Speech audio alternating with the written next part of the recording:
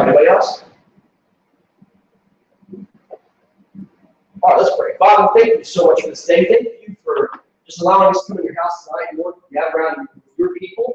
And Lord, we come to you today humbly and in prayer.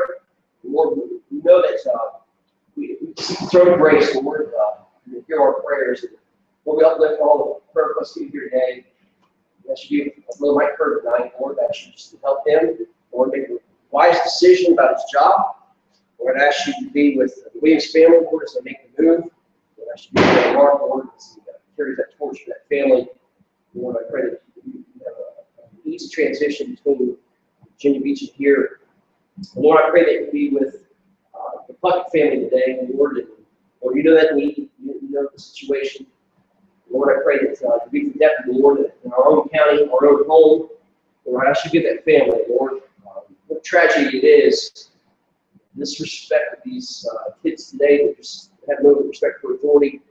Lord, that you may mention, Lord, as times will wax worse, Lord, as closer we get to you coming back, Lord, we know that we should not be surprised, but Lord, use the situation to gather this community around. Give that family, Lord, they need peace tonight, Lord, and know that you are their Lord and Savior. Father, Lord, may tragic event be turned into a great thing.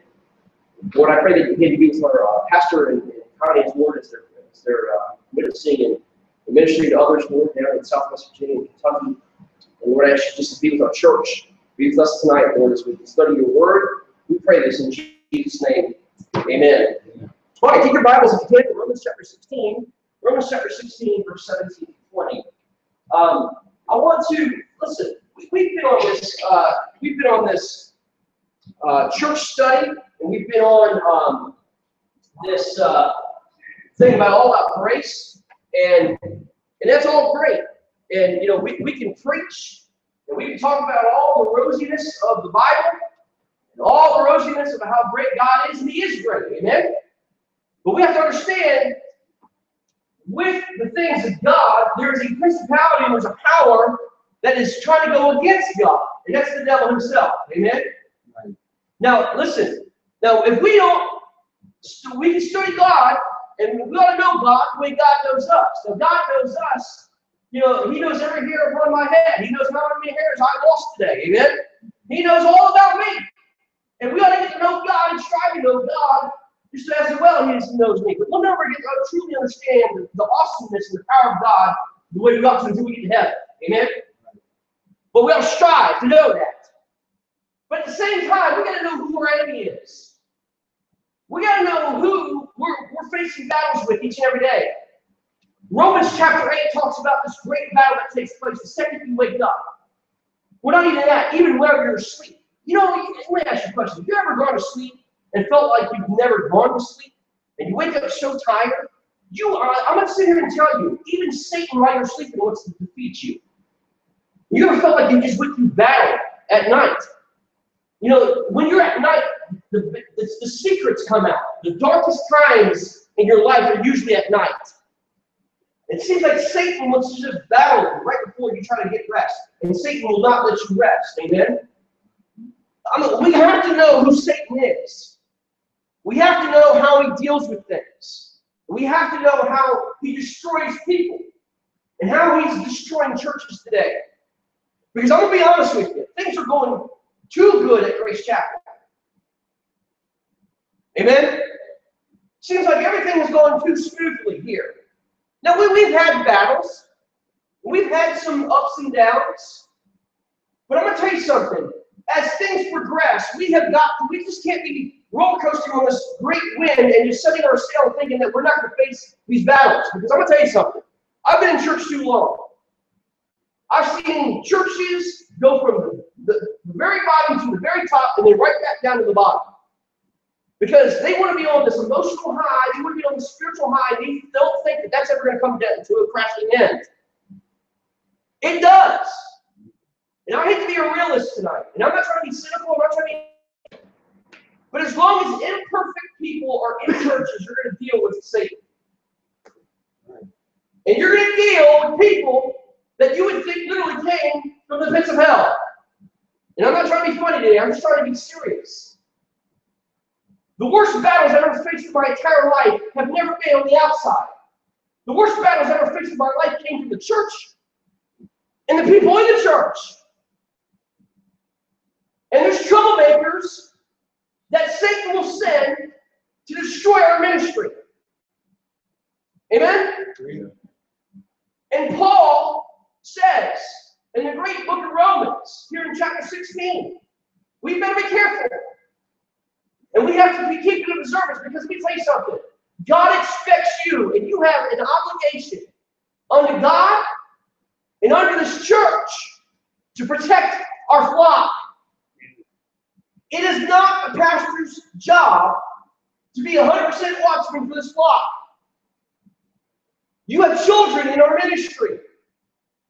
You have children that need to learn about God. And we need to stand as a protective wall around them to protect them from the wiles of Satan. We've got to use our experiences to protect these kids and to protect other new Christians, babes in Christ. Otherwise, listen, our generation is going to be lost. Boy, I'm telling you, we're on the verge of that now. I mean, good night. I mean, you sit there and see the stuff that goes on in these campaign rallies and all this other stuff, and you're sitting there going, where has this world gotten to? We're a generation away from apostasy. And the problem is this. Church folks cannot now recognize the difference between somebody who's saved and somebody who is sold out for Christ and a troublemaker. It's a wolf in sheep's clothing. And I'm not saying be a stalker. I'm not saying be this policeman. But I am saying we need to watch out. Because as folks come in, and listen, we have to invest these people. We have to let them, we have to let them see, who these people are. We have to be careful. Because I'm going to tell you something. These perverts out there would love to come to a church filled with children and have their way.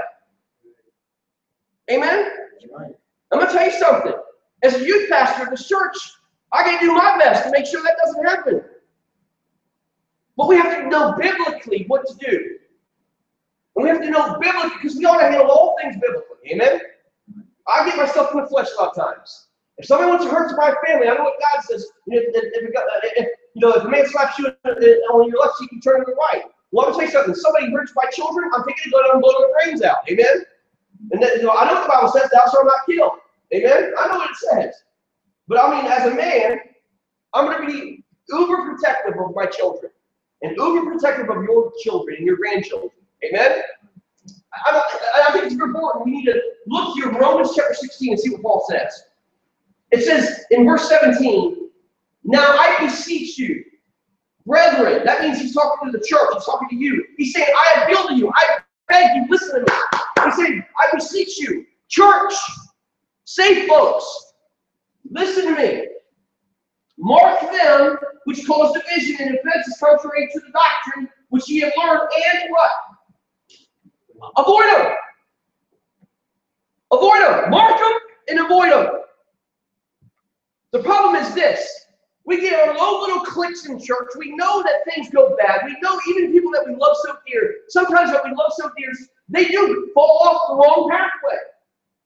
And he says this, if those people are in church and all they want to do is cause division, you mark them.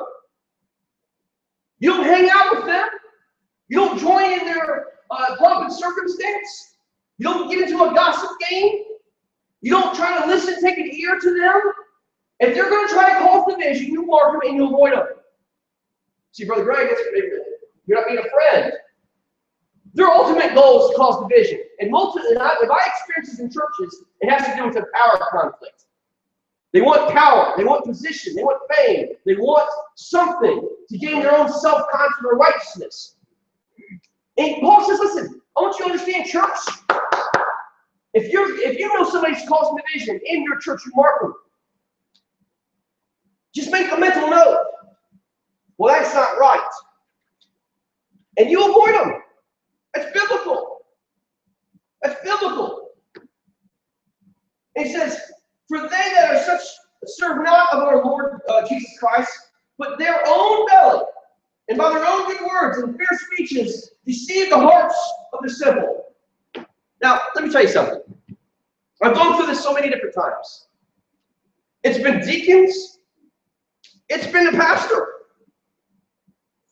It's been song leaders. It's never the youth pastor. But I'm telling you, it's been trustees. I mean, it's been folks that have been in church for years and years, and the cornerstone of the churches. It's been people that you don't even expect. People that you love so dear. That they just want to say, brother, sister, I've got to tell you something. What do you think about this?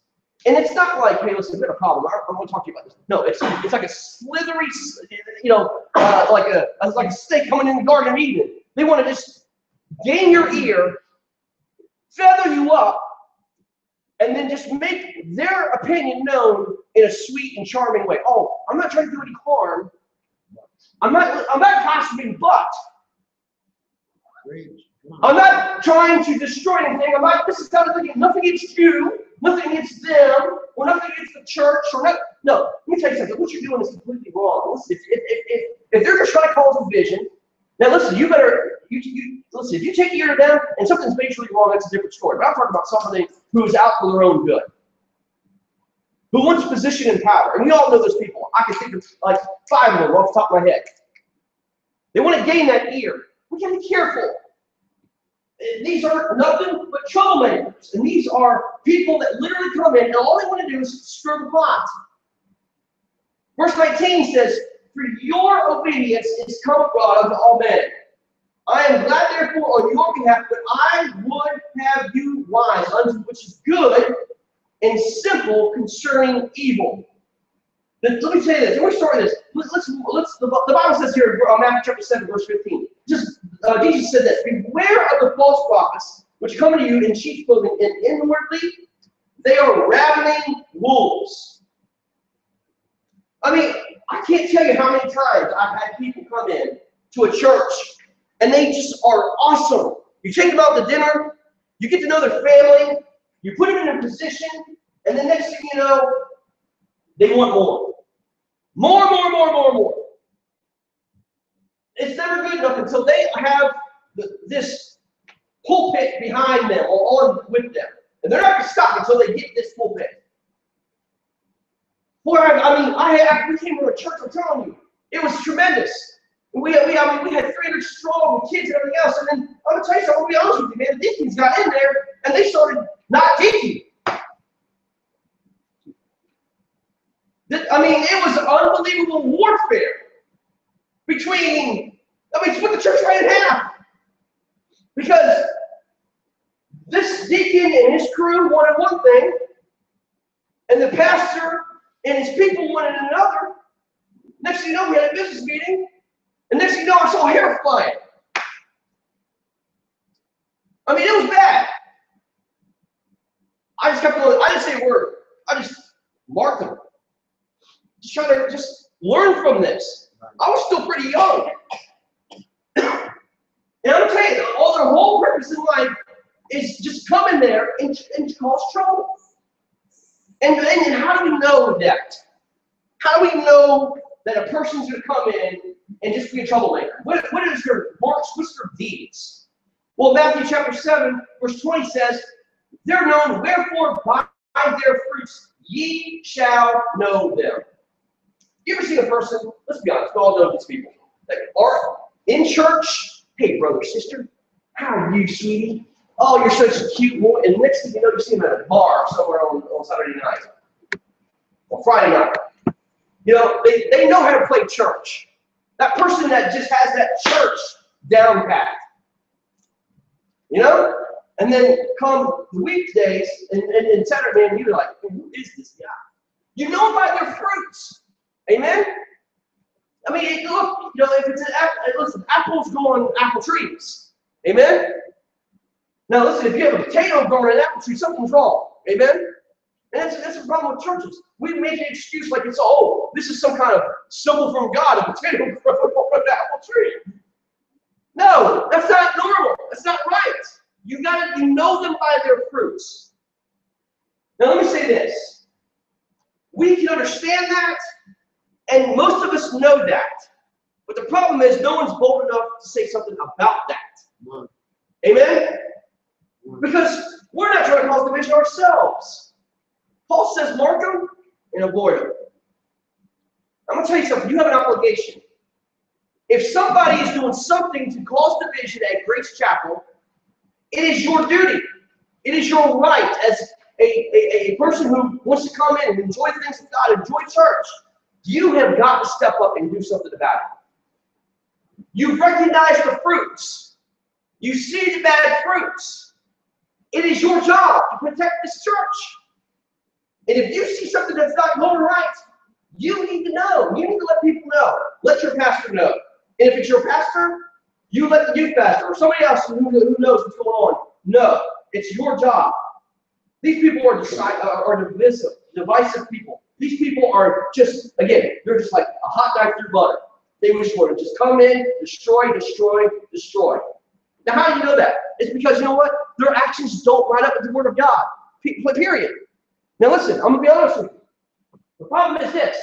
We've got too many church folks that know the Word of God, but kind of make exceptions to the rule because of who they are.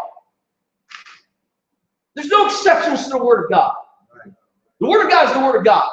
Either you're going to follow all of it or you're going to follow none of it. Amen? And I'm going to tell you, you can't pick and choose what verses of Scripture you want to make excuses for your lifestyle. Amen? Now listen, you're either in sin or you're right with God. Amen? I'm going to be honest with you. And I'm going to tell you this right now. You cannot just take the Word of God. You have to take the whole context. And the whole shebang of the Word of God. It is there. It's it. It's the Word of God. Amen? You got to take it all. And these people want to pull different things and pull these verses of Scriptures to fit their own standard and their own lifestyle. And they excuse their lifestyle because they saw it in Deuteronomy somewhere. They think that, oh man, hey, that's a great rule. I'm going to take that Deuteronomy chapter 6 verse and just say, hey, you ought to look like this. Get a haircut. No earrings. Do this. Do that. I mean, and they start throwing all these rules and laws and everything else on people because it fits their lifestyle. It fits their standards.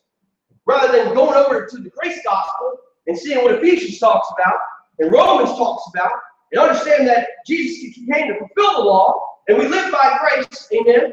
And you can't take a commandment in one law in the Old Testament and not follow all 666 laws. And then want to take one law because it fits their lifestyle and cause division with it. I'm going to tell you something. Pastors do that all the time because it fits their lifestyle. You have to take the whole counsel of the Word of God. And you have to know that. And I hope you understand that. But I'm going to tell you something. It can be divisive. It can be very divisive if we're not careful. You cannot deviate from the Word of God. Don't take the Word of God and take these subtle differences here and there. Then, not only are they divisive, but they're dishonest. They're dishonest. They're dishonest people in general. I mean, they'll lie to your face. They'll lie to you in church. I've seen it. And yet, they're teaching Sunday school. They're the youth pastor of the church. Let's go on. They're pastoring. They're dishonest people. You've got to know the Word of God. And you've got to learn how to handle this. And don't be afraid to do that. If they're dishonest, verse 18 tells us that these people may pretend to have pure motives. And it's for the good of the church. But there's two problems with their profession. One, most of them are not even saved. I'm telling you this. Amen? And two, they don't care about the church. They don't care about themselves. Amen? We have to be careful around these people. They're deceptive. They're divisive, they're dishonest, and then they're deceptive. What they'll do is they'll do this. They'll tell you one story, and then go over and tell Debbie another story, and then they'll say, well, no, I told Debbie this. Bert got that wrong. It's a telephone game. They're deceitful. They're trying to pin Debbie against Bert. Next thing you know, they're in the background going, perfect. Y'all with me? I'm going to tell you, listen, as I said before, this is how Satan works. He doesn't work from the outside, he works from the inside. He works from the inside. And we have got to be careful about what we see. And listen, not only do we see it, but the problem is, the reason why churches fall is people are not, it's not like they're not seeing it. They know what's going on. They don't do anything about it. And it's a shame. Also, listen, here we have the deeds or the ways of troublemakers. No, we have to look at the direction. We have to look at the directions for the troublemakers. Paul says this. They ought to be examined. They ought to be examined. Well, Paul says mark. This comes from the word, it's a Greek word called skopos. The word mark, it comes from it's a Greek word, it's skopos. Okay, where do we get that word from? What is it? Scope. Right? We got to look at their actions. We got to follow them. We got to not stalk them. We got to just mark them and observe. Mark them and observe. And let me say this. The worst decisions in my life are when my gut told me something to do and something was wrong and I wanted to do the opposite anyway. Usually my gut instinct is 100% correct. And where I get in trouble is where I let my brain supersede my heart. Amen? I'm stupid here. I'm pretty smart here.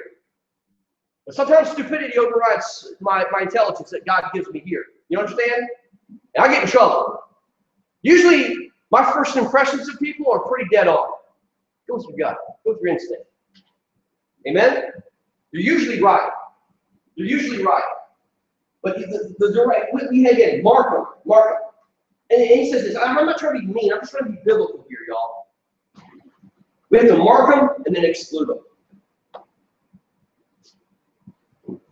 These are not people that you invite over for a Sunday dinner to your house after church is over. These are not people that you want to hang out with and go to King's Dominion. And these are not the people that you want to become friends with and get all buddy hunting and fishing. Because more damage is done in a social atmosphere through restaurants, fishing, hunting, things that we all have in common. That's a way for them just to get your ear full of stuff. And I'm going to tell you, more damage is done in those environments because we just want to hang out. We want to feel socially accepted. We don't be at home on a Friday night watching Alf on TV when we can go out and hang out and have dinner and become sociable because we never get a chance to be sociable. But let me call Brother Flabberjaws. He has something great to say, and man, we'll spend two hours out and we have a great old time just talking about and having pastor for dinner. That sounds like fun. Y'all been there? Been there. Been there.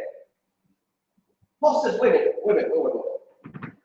You knew enough to examine their fruits. You knew enough to mark them, and now you want to hang out with them? No. He says, I want you to exclude them. Exclude them, because here's the deal. Their whole purpose is this one thing, very thing. It's this, to get attention. To get attention. Worse than a 13-year-old teenage girl. All they want is attention. Why do you think Snapchat is created? Facebook. Twitter. You know what it is? Attention. What is it? It's a selfie, for goodness sakes. What is that? It's all about what? Look at me. Draw all the lights onto me. If you, listen, all you're doing is doing this. Listen, you're snapping selfies for them all day long by doing that stuff. You're giving them the light. You're holding the camera. If you continue to want to hang around with these people. And I'm serious about this, guys. We need to exclude them from the things in our life. 2 Timothy 2:16 talks about it. You don't waste your time with this. 2 John 10, verse 10 and 11.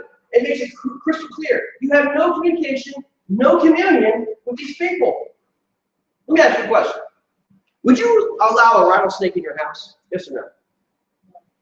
Then why would you allow one in your church? Amen? Too many churches are playing literally with rattlesnakes in the church. Listen, I'm telling you, you start busting out rattlesnakes, I'm out of here, man. You don't play with snakes. You don't play with snakes. I'm sorry. Listen, a snake is good as dead if I see one. Don't play with it. Because you know what? First of all, you can't identify them half the time. You don't know if they're poisonous or non-poisonous. If you do, good for you. You know, but the fact of the matter is, listen, if you think, you know, something like that idiot crocodile hunter guy that goes out and plays with snakes and all that stuff, I mean, you're a moron. I mean, who wants to do that? No. I'm not playing with snakes. But yet we play with snakes all day long in the church. We play with it. We're interested. We're captivated because it's something different. Something, oh, this is going to be juicy. This is going to be great. And it turns into a Jerry Springer episode. Listen, I have been through it. I've been through about 4 different churches. And you know what? Let me say this. You say, well, things are different between this church, and this church, and this church, and this church. Well, what makes us any different or any better? Nothing. We're people. Right. We have the same temptations, the same attitude, the same flesh, the same desires as those other 4 churches I was a part of. And they all folded because rattlesnakes got in the church. Dude. Well, man, it's 4 churches you had. Who had it all in common? No, it wasn't me, I promise. I swear. I swear, it wasn't me. But here's the deal. You have to exclude them. All right, here's what you do.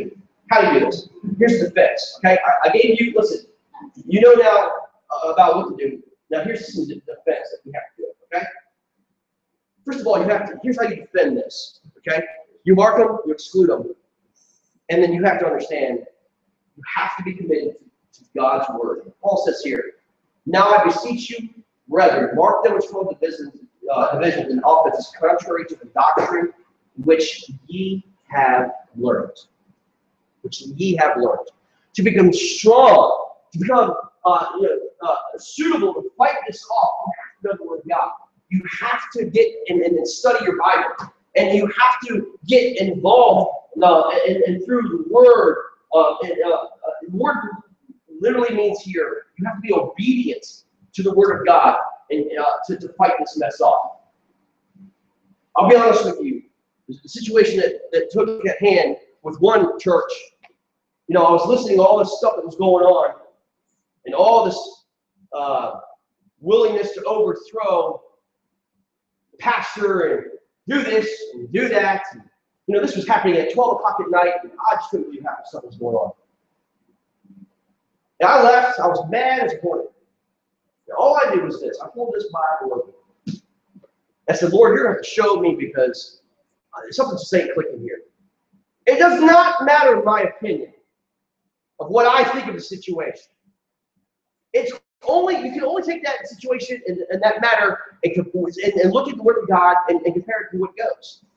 You have to take that situation into account and go to the Word of God. And that's what answers everything. There should be a commitment to the Word of God, to listen to it. You have to listen to it being preached, being taught, being mentioned, being read. Listen to it. Don't just listen as whoever's reading the Word of God. Sometimes it just sounds like mumbo jumbo and mumbling and everything else because you've heard it over and over and over again. There's meanings behind this word. This word is alive. Amen? As the word is being read, listen, absorb it, listen to it, and then learn it. It's one thing to listen to it, it's another thing to learn it. If somebody told you 2 + 2 = 5, what are you going to say? Huh? No. You listen to what I had to say, right? But 2 + 2 is 4. Why? Because you've learned it. Amen? Now, if somebody comes up here and says, the preacher goes, well, I'm here to tell you this. I heard from God. Oh, man, God just gave me a great revelation. And I'm going to tell you all folks right now, listen, as pastor of your church, 2 plus 2 is 5.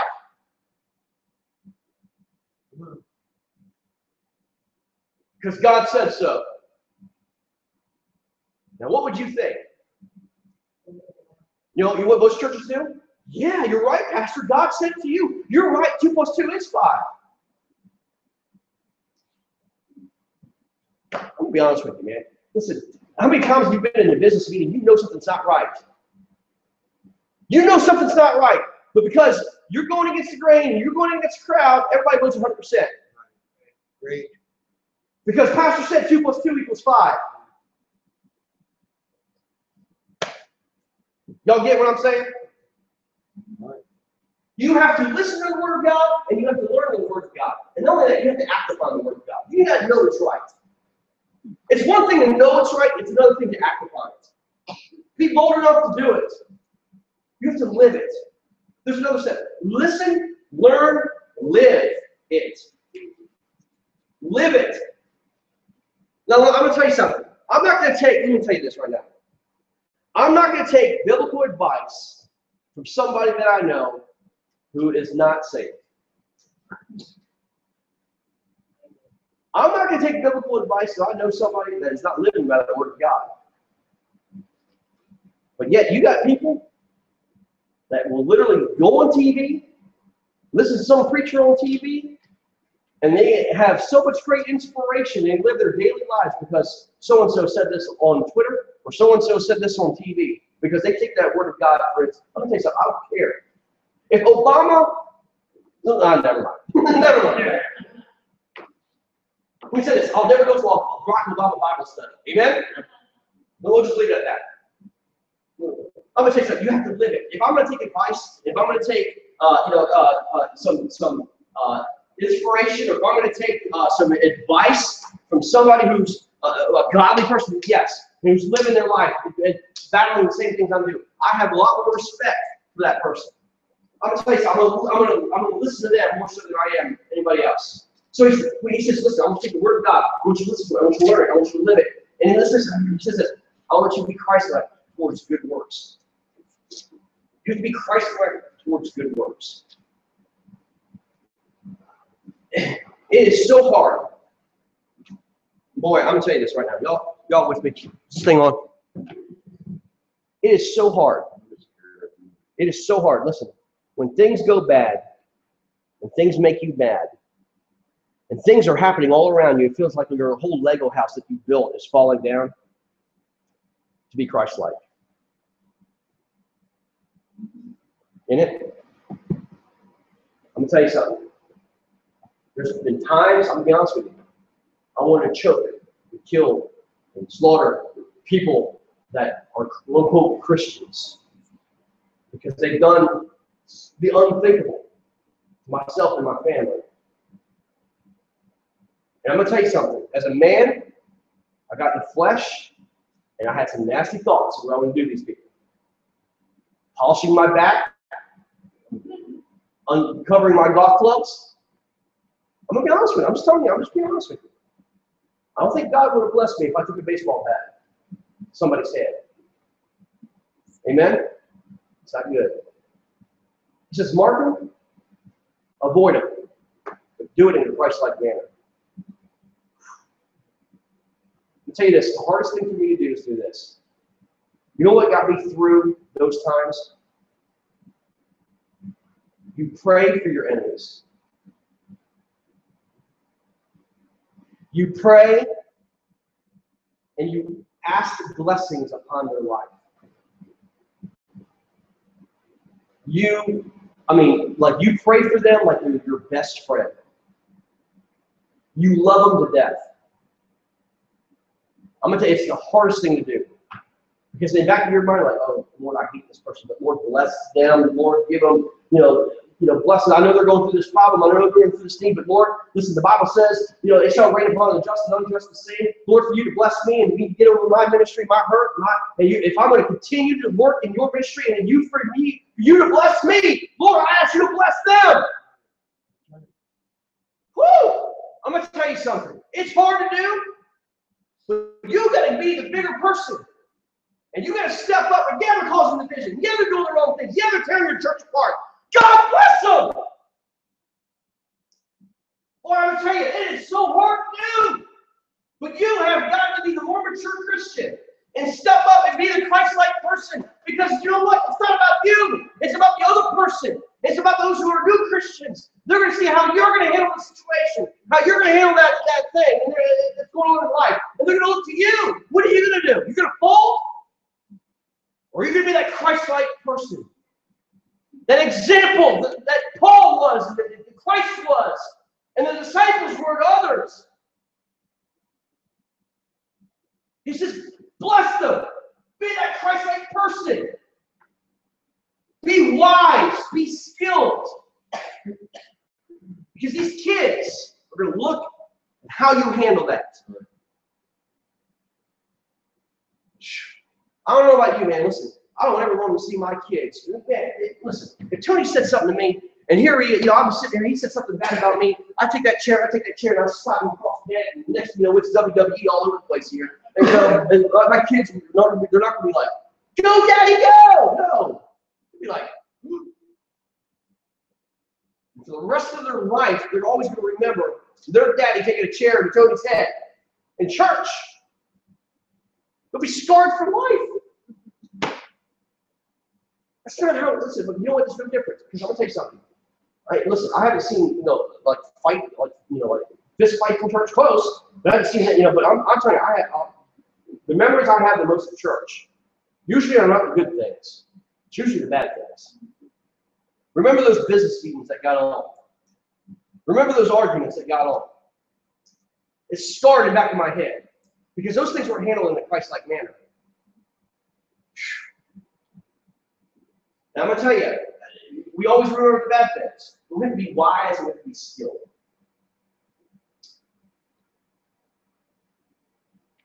I want to say this, I want to be careful when I say this, but we have to be childlike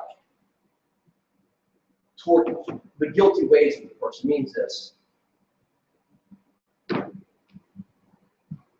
Kids can fight, and kids can argue, and kids will literally wrestle each other in the mud one day. And then that evening, they're playing basketball together. You understand that?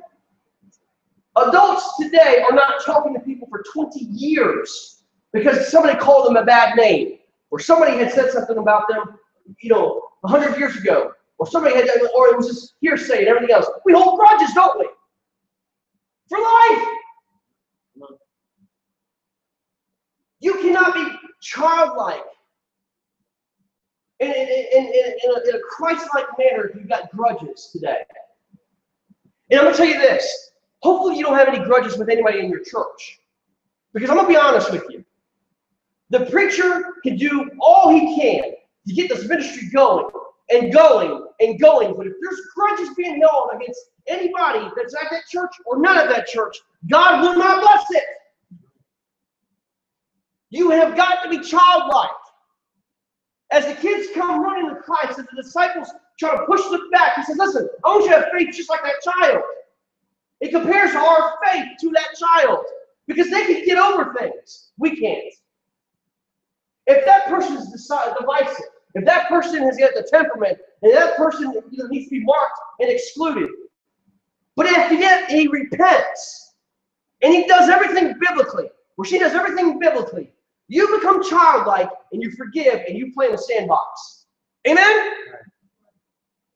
The problem is we can't forgive. And churches get hindered, and churches can't last over a major dispute because they can't forgive. And they can't forget. We've got to be children, folks. We've got to be children. Listen, I'm going to tell you something. I'm not going to agree with you. You're not going to agree with me on some things, some major decisions that we have to make here in the future. And we might fight. We might agree. But I'm going to tell you this right now. We've got to be children. Amen?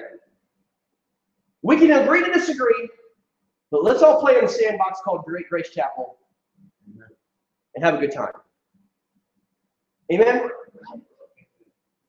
I'm going to tell you, things are going to happen, and I can't wait see what the Lord has in store for us.